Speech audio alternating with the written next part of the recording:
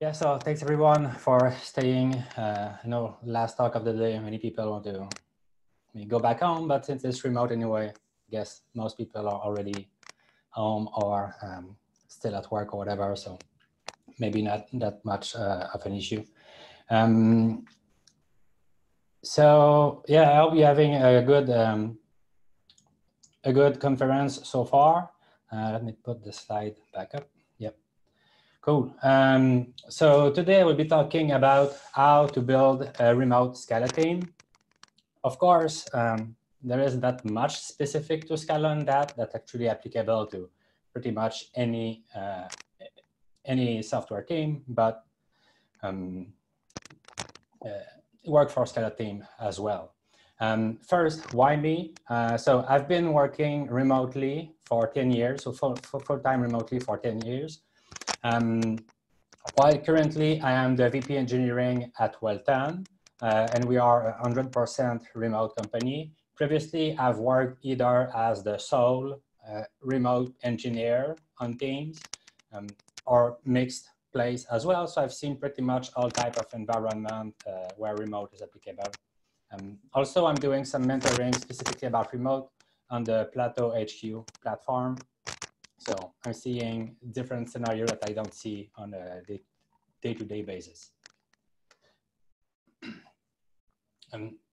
So more precisely, what will I be talking about? So splitting my talk into 5 different aspects. So the first one is why remote tech makes sense. And of course, there is the coronavirus right now, but that will hopefully not last forever. So remote it makes sense even when there is not a pandemic around. So why remote team makes sense. After that, where to look for remote talent. So if you want to actually build a remote team, is there any difference to if you want to search for people willing to take on a remote position?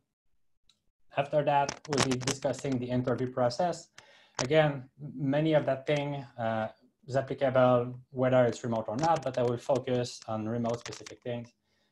Once we're done with the interview process, we'll move to the onboarding. So initial first days of someone new on your team. And if you keep doing that, you end up with a team. So you have more than just you have other people with you after a few onboarding. So how to create a great culture so the team can be productive and keep going on as the time goes by. And I have the QA panel open. So if at any point anybody has questions, feel free to ask them there. I don't see the chat. I'm not sure why. Since I started to share, I just see the QA, not the chat section. So if there's a question, please use the QA. Otherwise, I will answer them at the end. But if I can, I will try to answer them as I go along. Just one thing. I think your mic might be brushing your lapel, and we're getting a background noise. Better like that? Maybe. Is it? Yeah, I will try to. Yeah, seems good. Thanks. Okay, cool. Sorry about that. Okay. Yeah. So first, why remote team makes sense? Yeah. Skip the slide. First reason is obviously by going remote, by allowing your company and your team to hire people remotely, you open a much bigger talent pool than if you limit to your own geography. Those numbers, of course, is not that precise, but in New York for a software engineer, if you compare the software engineer in New York compared to the world, this is just 0.9% of the software engineering talent that exists. By going remote, you can tap into this big red portion. So much more people that you can hire. The same is actually true for people looking for a job, actually. So you also get access to much more opportunity. If you, in addition to looking for a job around where you live, you also look for remote opportunities. So you increase it works both ways, but you end up increasing the talent pool a lot. Also reduce competition in a way, because when you want to hire only locally, you have to fight with the other company around for the small pool you have. But when you go to hire from anywhere in the world, there is not that many opportunity. The opportunity are not spread equally in the world. So there is much more software engineering job in like New York, the Bay Area, or any like large city that has a lot of software development happening. But there are people elsewhere in the world that can also apply to you that otherwise would not have good job locally. So you have a lot more people and a lot less competition for those talent as well. The other great thing with a remote team is that it unlocks a lot of benefit that you otherwise cannot really have in office. Showing some data from a State of Remote report from 2019 about what people like about working remotely. And this is all stuff that you cannot do much if you really focus in the office. Yes, you can have a bit of flexible schedule. Like people can come in 1, 2, 3 hour difference, but otherwise you're still relatively fixed. But when you go fully remote, you can actually offer a real flexible schedule, being if someone want to work from midnight to 8 in the morning, I mean, fine, you can do that. That doesn't impact the productivity or anything like that, because your whole team will be set up to work this way anyway, because there is people from all over the world. So you get a lot more benefit for everyone beside ping pong table and whatnot. And the advantage of having all those extra benefits is that create a lot more happiness for your employee. So employee will be happier. Beside, of course, everybody want to be happier. Everybody want to be happy. That said, there is direct correlation between productivity and also there is direct correlation between productivity when employees are happier, they are more productive. They also take a lot less sick days off, because sometimes you don't go to the office. I mean, that's pretty much what we are seeing right now. So with the coronavirus, so if you are just a bit sick, you might still want to go to the office and spread the disease around. Whereas if you could work from home, I mean, fine, you can still work, you're not that bad, but you don't take a sick day. You can keep them from sick days off for when it is really relevant. The other thing as well is regarding turnover or people quitting job, doing job hopping. There is a lot less of that happening when people work remotely. There is data behind that in science. But biggest reason is because employees are happier because of the greater flexibility and other factor. But remains that people are more happy when they work remotely. So they stick around for longer with your company. So, which is also good for your team. You don't have to train new people, but also for business, because hiring people is time consuming and cost a lot. Now, so you decided you want to actually build a remote team, maybe a full remote or hybrid remote, or just say, hey, we still have a local team, but if you work remotely, then we're fine. So where do you look for remote talent? Of course, you can keep looking at the same place as you would be looking normally. So anywhere you are posting job, especially if you are also, if it's not remote only that you are looking for, but also you have an office, then keep posting the regular place definitely makes sense. So all the regular job boards, any Scala specific community forum is a good place too.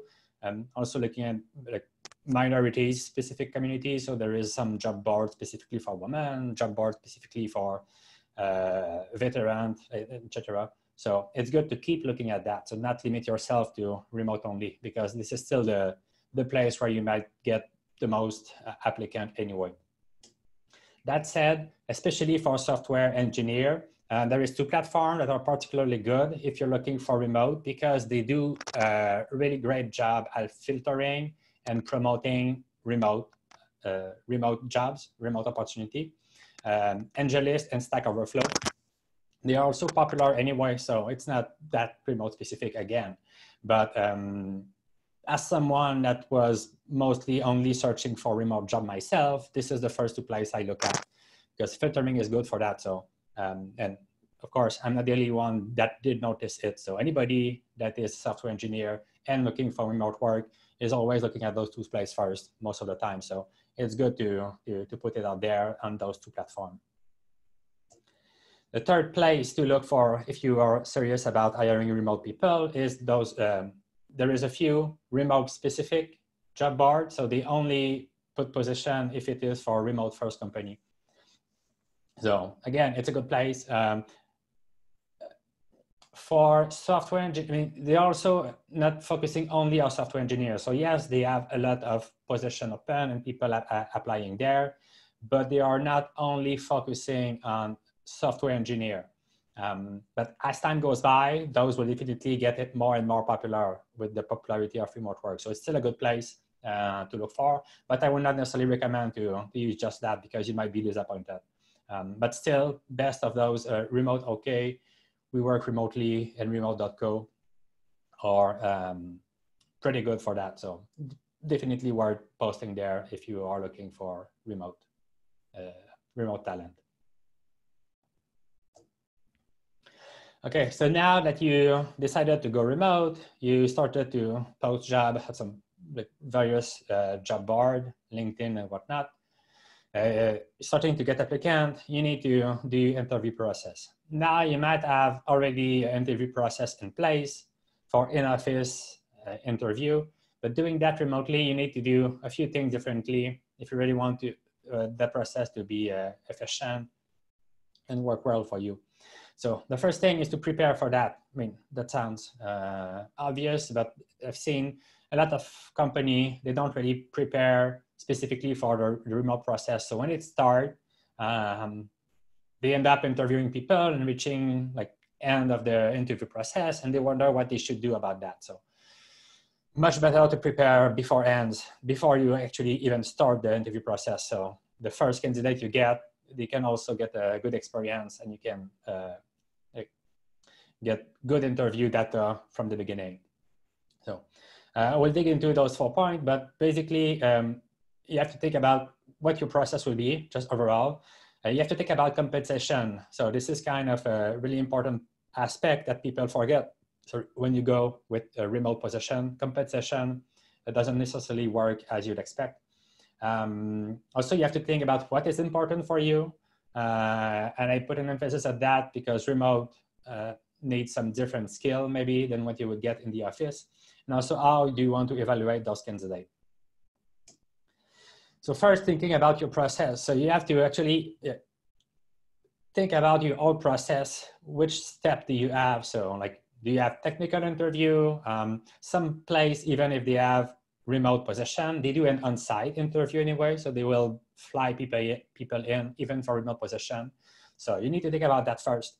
And so all those steps, it's important to have them ready because especially for remote interview, it's really good to share all that information with people when they apply. When you start the interview process, if you want to go with a candidate, it's really good to share all the steps before you start in. So the candidate, they know what they are getting into, they know what to expect, they know how long it will take and whatnot. So especially because compared to in-office interview, frequently you end up with maybe a phone interview, maybe stuff during one day, and that's kind of it. So it can go relatively quickly once you get in office.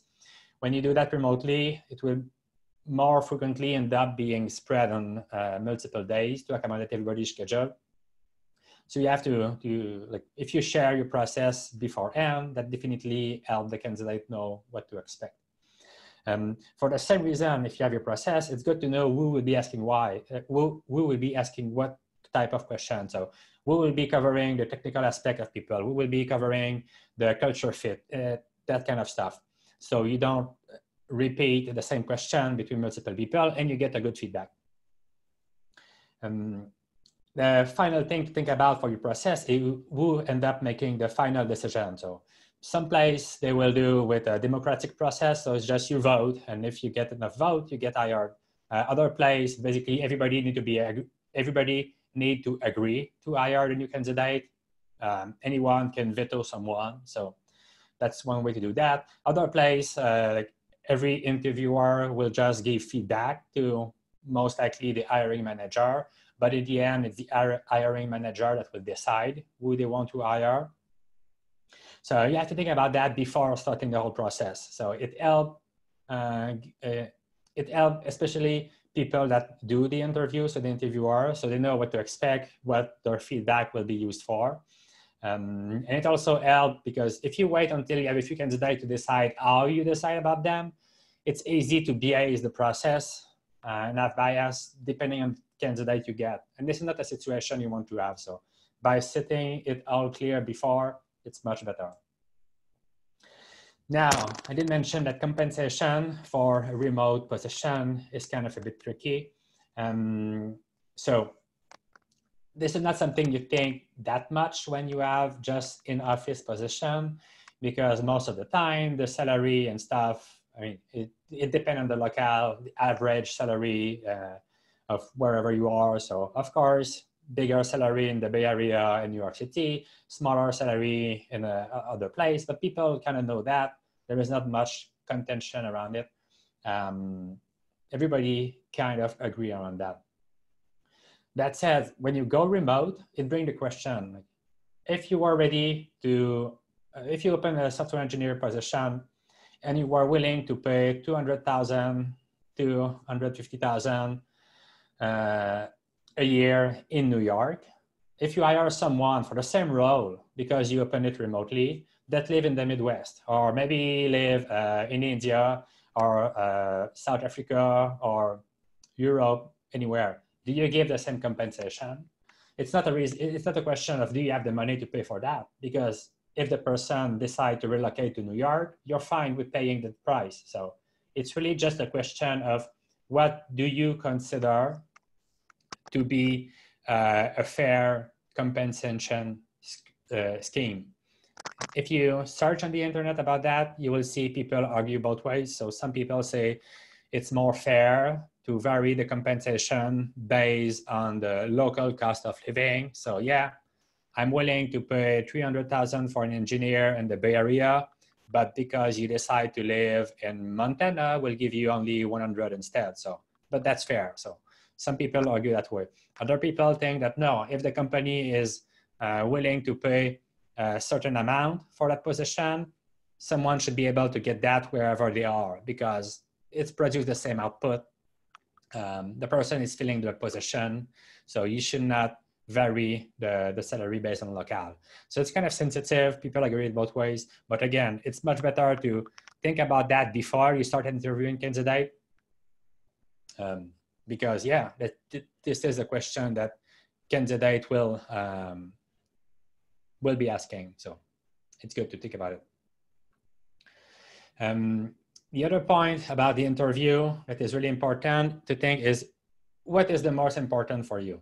So normally, especially for software engineering position, a lot of places, they put a lot of emphasis on technical skills, which of course is important. But when you have remote people, I believe that there is other stuff that are at least as important, if not more. Of those, great communication skill, and I'm not talking about accent. I mean, I know I'm not a native English speaker, so I do have an accent, but that's not what I'm meaning.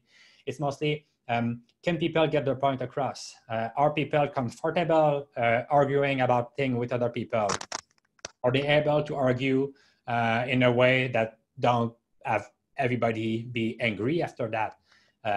So are they able to ask questions if they are in trouble? Do they feel comfortable doing that? Do they feel comfortable saying, I don't know, I need help?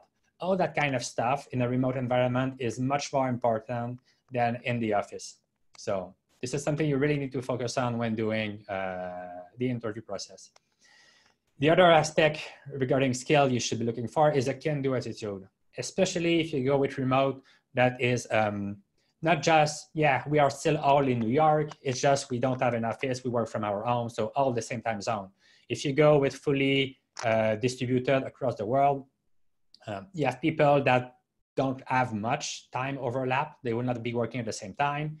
So you need to have people on your team that are willing and they feel comfortable managing their own schedule, making sure they have stuff to do even if the internet goes down, making sure they feel comfortable and empowered to not wait to get feedback from other, or always asking, can I do that? Am I allowed to do that? So you need to have people that they have a can-do attitude. So they can make decision, feel comfortable with it, go with that, not necessarily wait all the time after everybody else, because otherwise they cannot work correctly in a remote environment that way.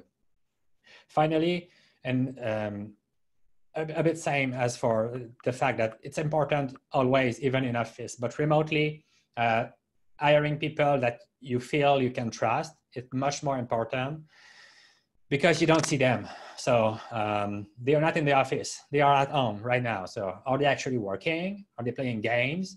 Are they doing a remote virtual conference from home? Because nobody knows they are doing that. So can you trust them when you don't see them? It's a bit, many people have find it harder to do that than when in the office. Even if I believe if someone wants to slack and just play games, they can do that in the office anyway. It's super easy to do. But for some reason, people have an easier time to trust that when in office, you are working. But so if you are at home, suddenly, oh, must be watching TV all day. So if you cannot do that with someone, if during the interview, you don't feel that you will be able to trust that person to work remotely, then don't hire them.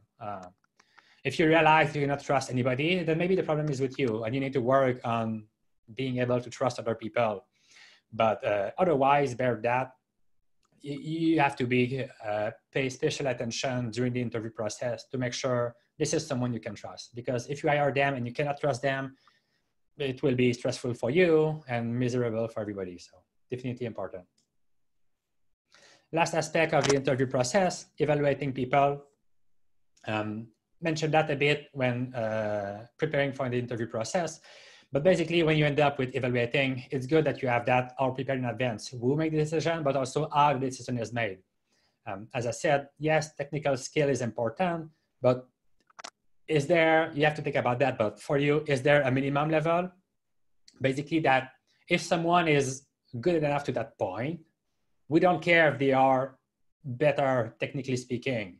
As long as they reach that point, this is good enough for you. And then you put more emphasis on communication skill, trustworthiness, just general cultural fit. Is it more important? Maybe it is, maybe not. If you are developing something that is really technically a big technical challenge, maybe you want to put more weight on the technical skills and say, there is no limit. We are willing to compensate. We are willing to have someone that is a bit less good at communication if he's really rock star on the technical side. But it's good to think about those trade-offs before you reach that point, before you start the interview process. So when you end up comparing candidates, you know what you should be comparing them against. And yeah, maybe that person is a bit better technically than the other one, but communication was not that great.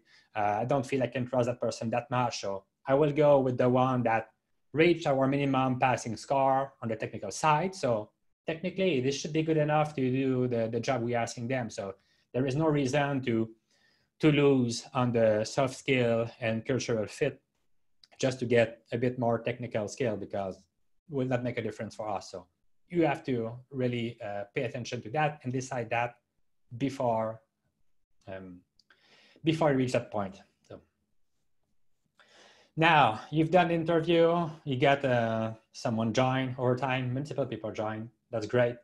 And now you have to think about the onboarding process. So again, for that, similar to in office, but you need to prepare because onboarding remotely has its own a bit unique challenge. So you need to think about that. It's a bit similar to the interview, but also not exactly the same. So you have to think about what your process will be, which resource you will need, particularly for remote, that's important, and also who will end up being involved.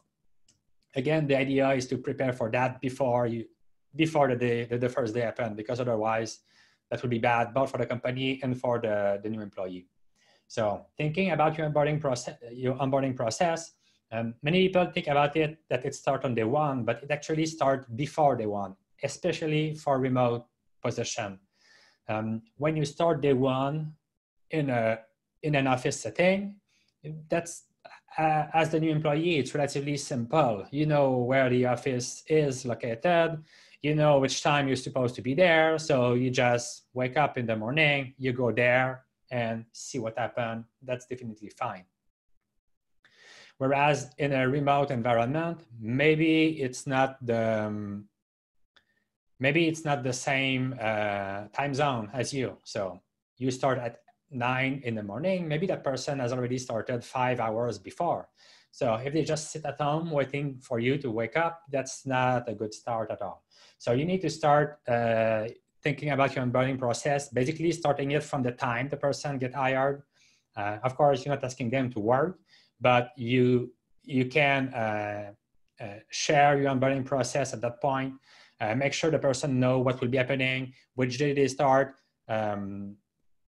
all that stuff, and also prepare in the onboarding process frequent touch point and make it explicit in the onboarding process that you share. So again, people know that, yes, I start on that day, I will be meeting that person, and also every other day, the first week, what will look like, the first 2 weeks. So especially, and also if it's a hybrid team, so you also have an office, people will wonder, do I start remotely or do I do the first week or 2 weeks in office? So sharing all that as soon as possible clears a lot of confusion.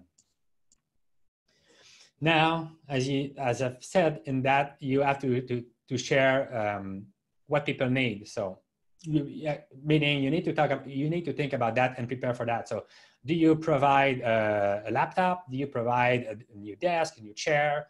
Do you ask if the person needs anything? Maybe if the person has all the equipment, you're fine, don't provide anything. Maybe it's mandatory. You just want to be sure everybody has a good desk, good chair. So you say, hey, like give a certain amount and please buy what you need for that. So again, doing that before day one, ensure that the person on day one has everything they need. At the same time, you can share resources that they might want to read to prepare for the onboarding, to prepare for the day one. So even if they don't read that before, because they're not your employee yet, so they might not want to waste their personal time on your stuff, but at least on day one, whenever they start their day, they have a bunch of stuff they can read. They can already access whatever system you have, so they already have access to their email, their calendar, GitLab, GitHub, whatever else you use. They have access to everything. So it goes back to when I was talking about making sure people have a can-do attitude. If you share everything up front before the day one, when they start, those people will not wait for you to onboard them. They will do that pretty much on their own, which will be much more efficient.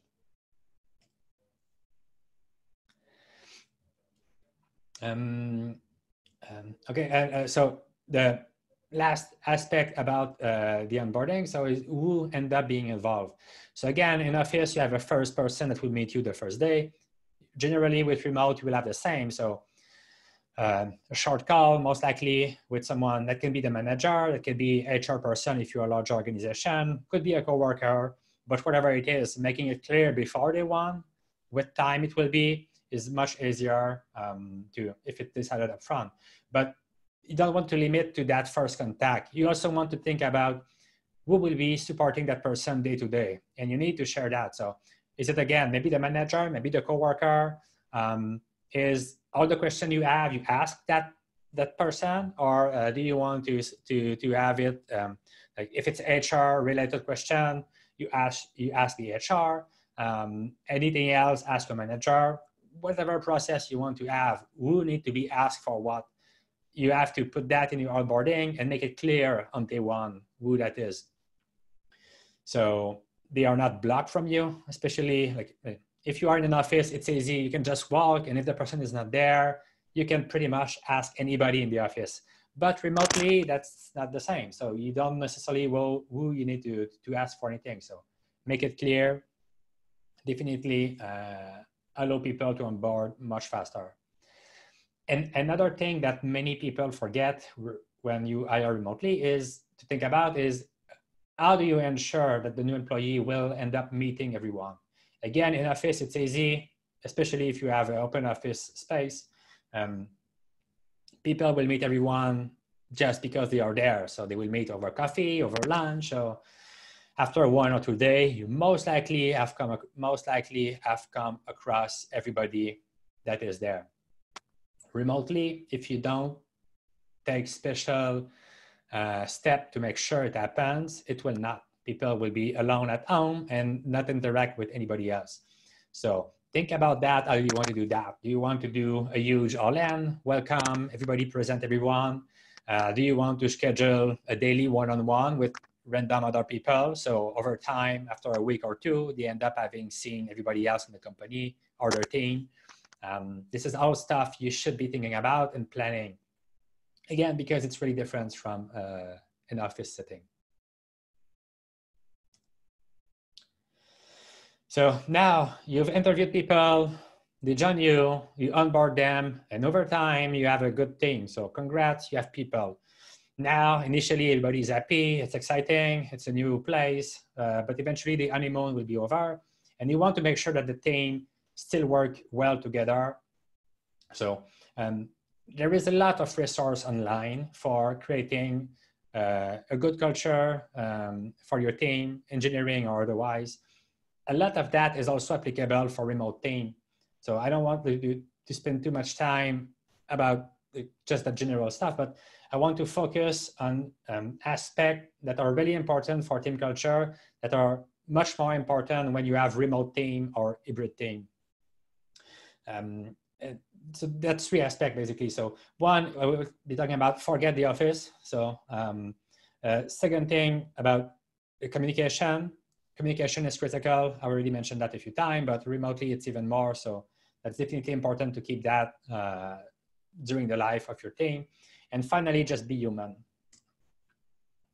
First thing, when I said forget about the office, it's actually that as soon as you have one remote employee, you should behave as if the whole company or your whole team was remote. If you don't do that, that remote person or remote few person in your team, over time, they will just end up being set aside. There is kind of not much you can do about that if you don't consider your whole team to be remote. So you need to really pay attention to that. Every time there is something that happened that is not available to remote people, it's a bad sign. So you need to make sure like every meeting is always remote. Even if people in the office, you might say, just stay at your desk and do the call remotely. Don't be in the office so that people outside the office feel set aside. And a big reason for that is also that an office, in a sense, is kind of a huge band-aid that cover a lot of different problems you can have in a team. They are not really fixed when you have an office, but they are much more or less apparent. If someone is slacking at the office, might not necessarily see, or you might not pay attention because, again, you just think if the person is in the office, they are not slacking. If there is communication issue, meaning your communication channel are not good, in the office, you might get away because with this problem, because people will hear stuff around and they will pass the message to other people. So even if your communication channel are not good, it's not such a big deal. But the problem is still there. It's just that you don't see the problem for as big as it is. When you are remote, if you have communication issue, the problem is there. If you have someone slacking, you cannot do much about it. So this is all problem that office also have, but the office setting act as a band-aid. So if you forget the office and you tackle the problem themselves, it's much better. So you have to think about that. Also, if you forget about the office setting, then it opens a lot of other stuff you could not do necessarily while in office. So fully flexible schedule is something you can do much more easily, or in a way, it's not necessarily easier in itself to do, let's say, go fully asynchronous or having fully flexible schedule. It's never easy in itself. But the fact that you are remote, it kind of force you a bit into that path, or at least make the opportunity much more appealing because you need to do something about that. So it's a good idea to rethink about it. So if you forget about how you do stuff in office and any issue or topic or problem or opportunity you see, you think from a remote perspective, first before thinking about what you usually do in the office, you can seize a lot of opportunity from there. The other thing about that's really important to build a great remote culture is to over-communicate everything. Actually, I don't think you can actually over-communicate. You can either not communicate enough or communicate just barely enough, but you cannot over-communicate. So even in an office setting, actually. So you really want, for every message you have, just keep repeating it in different ways as often as possible. So as long as nobody tell you, hey, you just keep repeating yourself, you should stop, then yes, maybe you over-communicated at that point. But until then, it means you're just communicating enough. So keep repeating the message to make sure everybody gets it. And over time, really like understand, especially stuff around culture, visions, and value, how you want your team to behave and that stuff. The other thing about communication is you have to think about asynchronous communication and synchronous communication. In an office, it's mostly just synchronous communication, and you see that many tools are based around that. But when you go remote, especially if you go across different time zones, asynchronous become much more appealing, if not mandatory. So you have to think about the trade-off between the two. I mean, they both have advantage and disadvantage. So it's not saying go full asynchronous communication. So there is good value in doing a live meeting with people with a camera. But you need to think about the trade-off. So what needs to be done with live meeting? What can be done just with a chat bot asking status update? What can be done by just sharing document or like asynchronous chat? So you need to think about that and really put that in place. And whatever you decide, you over communicate it, because people will like take time before people get into the habit you want to put in place. And finally, and like in a way, everything I've said so far, like all comes from that. So to build a great team culture, you have to remember that we are just human in the end. So nobody is perfect. Everybody make mistakes. We're all different. We don't communicate the same. We don't understand the same. And so it's easy to make miscommunication. So it's easy to make communication mistake. So you need to be empathetic with others. So don't assume other people. When you get a mistake, if someone make a mistake or someone send you an email or say something in Slack, don't take it personally. Don't assume that that person is trying to like getting you and like attacking you or whatever. Just take a step back and consider that it's most likely just miscommunication and assume the best in other. So again, we are all human. Mistakes happen. Don't make a big deal out of it. It's good to take that into perspective and try to think about what can be done to prevent the mistake in the future. But putting blame and arguing over Slack, being angry, that leads to nowhere. So and maybe the other person was not even angry at you again. So it's just miscommunication over text message, which is super easy to happen.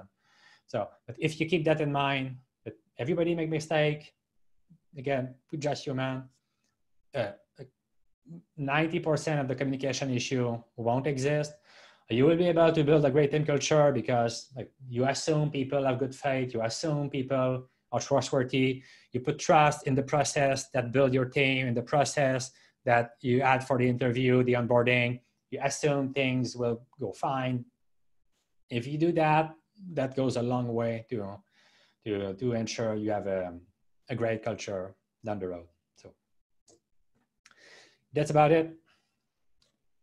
We'll stop the share. Thank you, everyone. Thanks, Laurent. I think rounding out the first day of the conference with this talk is so on the nose and appropriate given everything that's happening. And that was a great talk.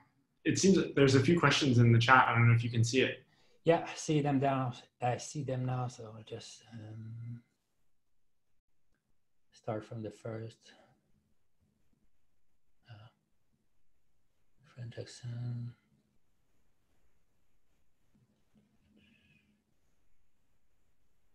Okay, so I think the first question is experience for remote team in same time zone versus different time zone.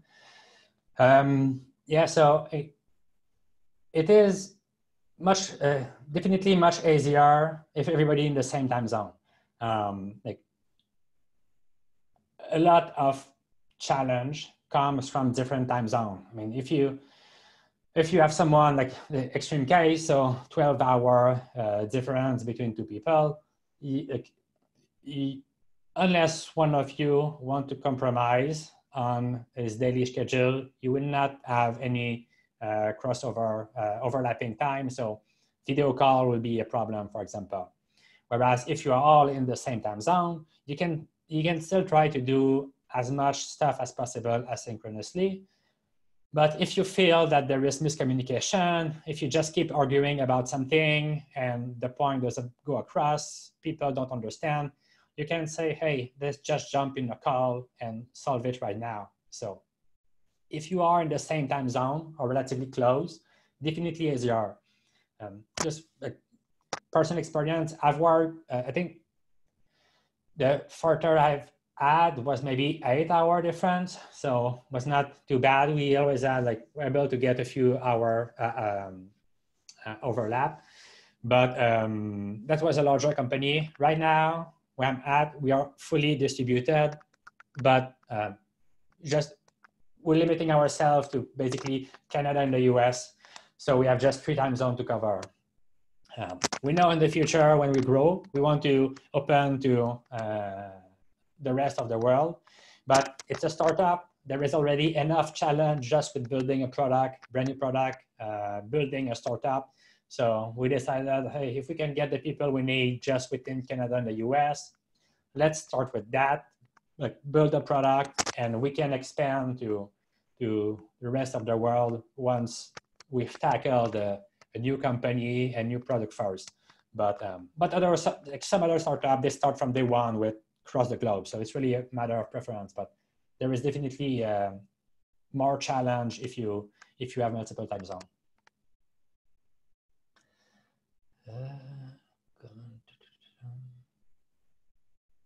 Okay, so I think the next question is handling family interrupting at home. Do you have a system?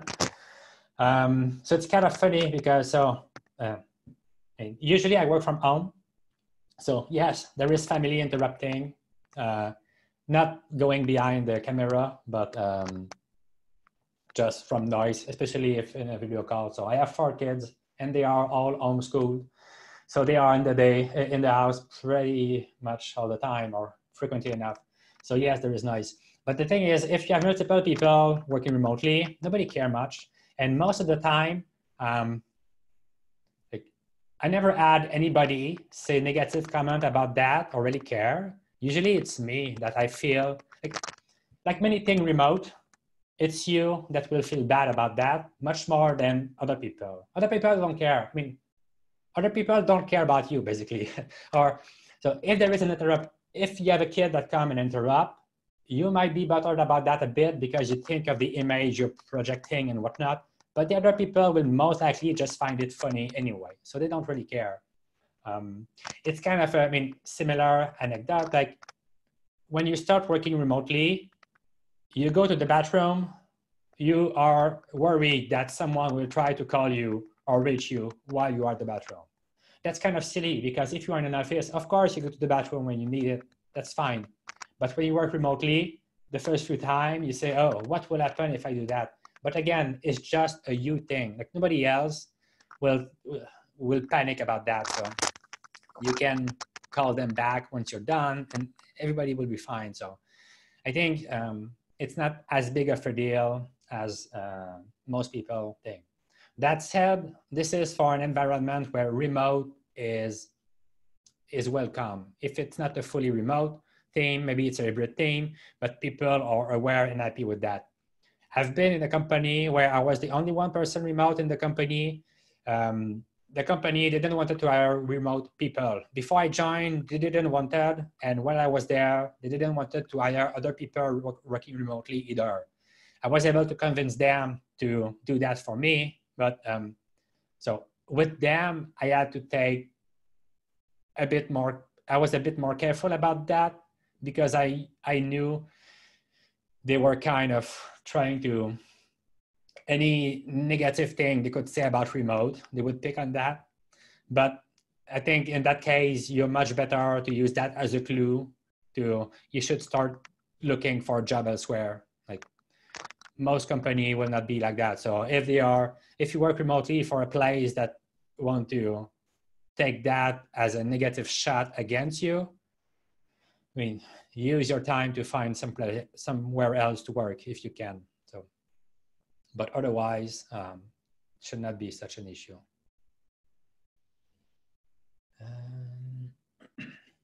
Can you talk about the struggle transitioning from office to remote? Is it true some people are not just cut out for it?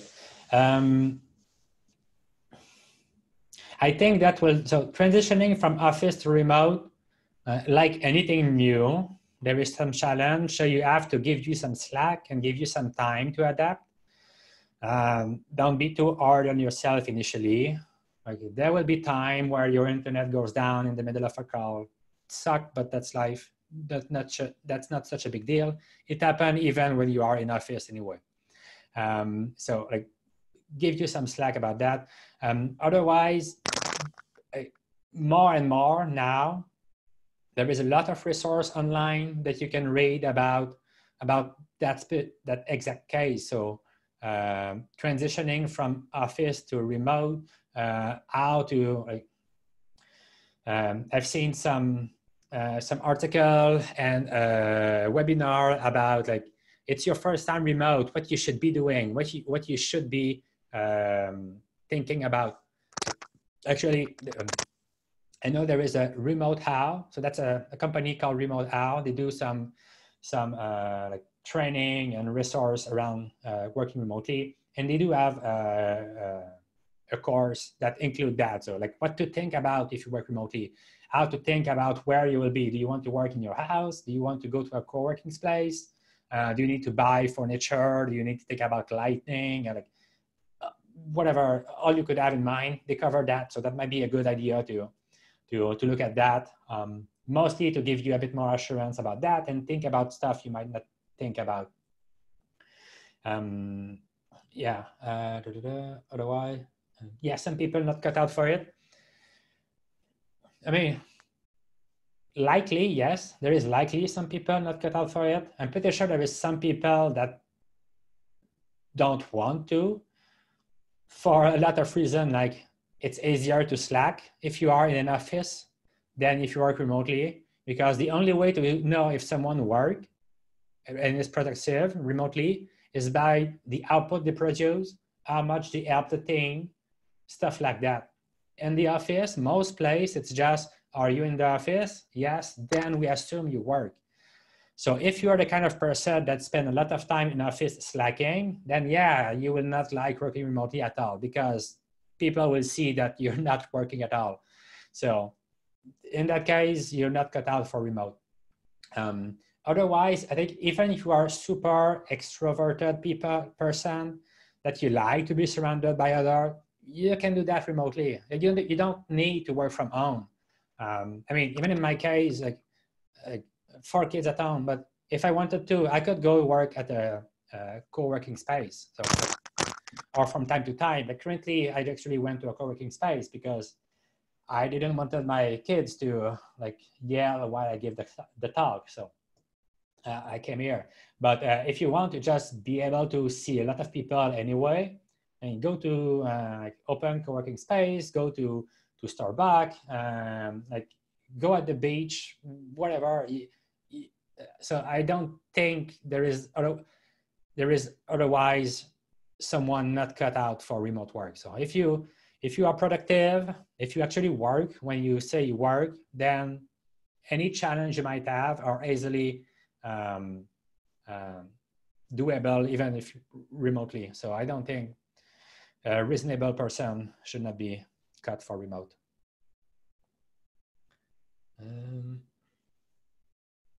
Yeah, someone says train your family to not be available while you work. So yeah, I mean, that's kind of what I do. So in my office in the house, I don't have a door, it's open. That said, like even baby, like they learn as soon as they walk, they cannot, the floor is not the same in the office than on the other side of that door opening. So they learn that you don't cross that. You don't go in the office when daddy is at set and is working. So they might yell, they might cry. So people will hear it, but they will not walk in and walk on the keyboard and whatever. So yeah, you can train, but it's not like anything in life. Like you are a parent. If you have kids, you have to help them grow. So that's just part of life. And it can actually even be good for them, like seeing their parents working, seeing how things work, that stuff. That's kind of cool. It's like bringing your kids at work, but all the time. So that's kind of good experience. Over communicating, create noise. Yeah. So I mean, I think. Yeah, in the office, if you communicate a lot, yeah, so over communication create noise level equivalent to classic open office plans. Any advice on this? I think this is true only if you use, I would say, bad tools, but maybe that's not really the correct word, but stuff that keep notifying people all the time. So yes, if you get notification every time someone post something in Slack, wherever, even if it's not related to you, then yes, it's a lot of noise. If you have notification on all the time for everything, it will, maybe even worse than open office plans. That said, fixing open office plans is much more complicated than just using communication tools that allow you to use notification in a better way.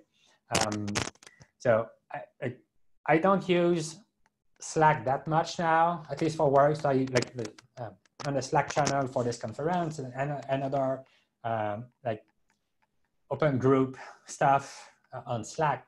But so basically I have Slack notification disabled because I don't use that for work. So it never interrupts me. But that was the reason why we decided to not use Slack, because Slack notify you, I think, kind of too much, either too much or the default with Slack is to notify everybody kind of too much. So we've used other communication tool. There is a few. The one we had used was called Twist.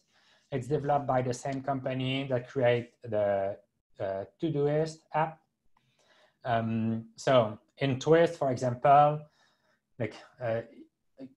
every message you type, you always see who will be notified.